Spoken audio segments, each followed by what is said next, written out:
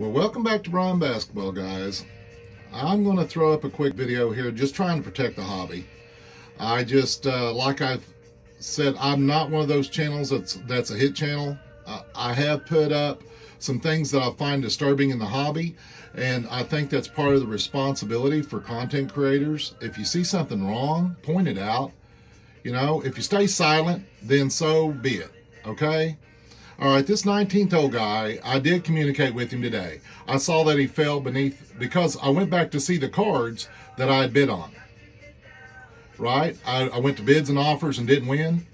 And I did notice that, I was high bidder, and I told him that in those other ones. I said, I bet I could become the high bidder. So I noticed that he fell beneath the 100%, right? He fell all the way down to 99.9 because the guy just said bad, bad, bad. And he did all kinds of explaining. The guy never communicated with him.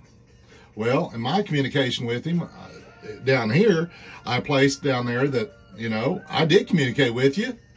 And you still weren't a good experience for me. And then he replies to this one. When I said that you did overcharge me for my shipping, partner. You can refund that money now. You can refund it anytime if you knew how to be a good store owner, but you're not. So anyway, I'll let you just read that there, and then we're going to click over here to the rest of his reply to me.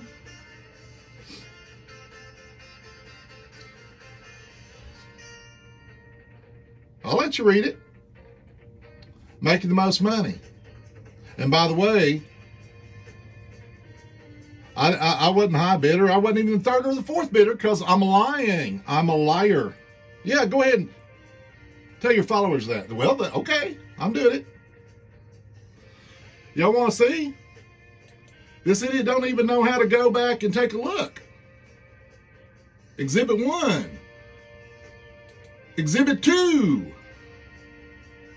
Oh, well, y'all not seeing it. All right, hold on a second. Exhibit 1. Let me get y'all down there so y'all can see who the bidder was. I wanted to put the cards in there so y'all can see I'm not clicking on the same cards. All right, so this guy here, he got $5.99 on shipping. All right, on this guy, he got $5.99 on shipping.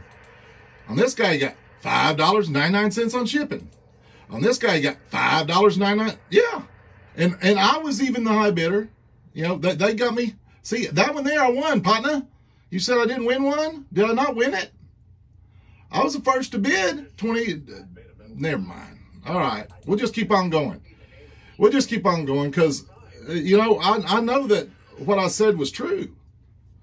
I was the highest bidder. If it wasn't been for me, you wouldn't have got that money. Take a look. Take a look. Take a look. All right.